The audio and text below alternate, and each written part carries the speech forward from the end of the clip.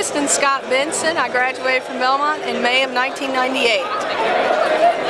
I play for the bluegrass band, the Grasscals. I'm a banjo player, and tonight we are at the pre-awards party for the IBMA award show.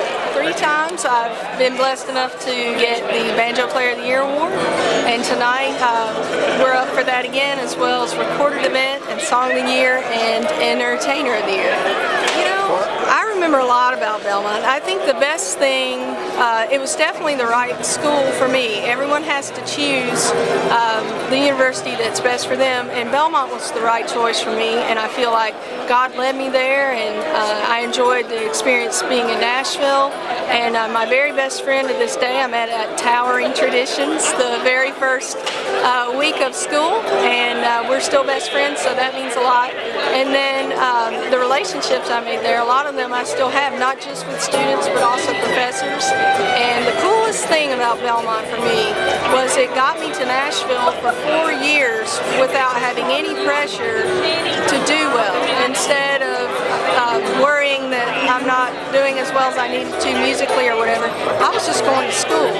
And that gave me several years to get rooted and sort of established and have a life there, so that I wasn't so tempted to go back home. If I just moved to play without going to college, I would have been tempted to go home. I looked at several universities, and the music business program attracted me. Being in Nashville attracted me. At the time, the Baptist affiliation attracted me, but I actually changed my major to a marketing major, and I minored in music business by the end. I did some internships. All the things they told me to do, I did, so it was good. I think one of the biggest things Belmont did, especially the music business classes, it's not that you remember every detail of what you learned, but you leave with an overall awareness of what's going on. So for instance, 2 of the best classes I had were publishing, Mr. Denke, and then copyright law. Those 2 classes are mandatory even for minors. And it's not like I remember all the rules from copyright law or publishing, but I kind of left with an idea of how it worked. So if I have a question now, I'm not just shooting in the dark. I can usually figure out what I need to know quickly, because I understand how the system works, even if it's just vaguely. So you leave with music business minors or majors, you leave with just an overall sense of what's going on, and I think that's really important.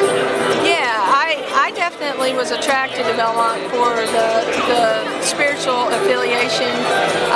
Of course, Old Testament and New Testament, we were required to take that. I don't know if we still are, but I actually like those classes. And if anything, I wanted more of that kind of stuff.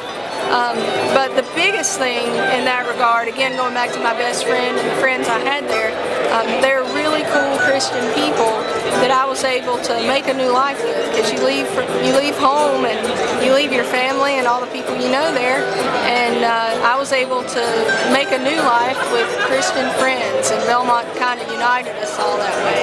Hi, I'm Kristen Scott Benson. I'm 3-time IBMA Banjo Player of the Year, and I am Belmont.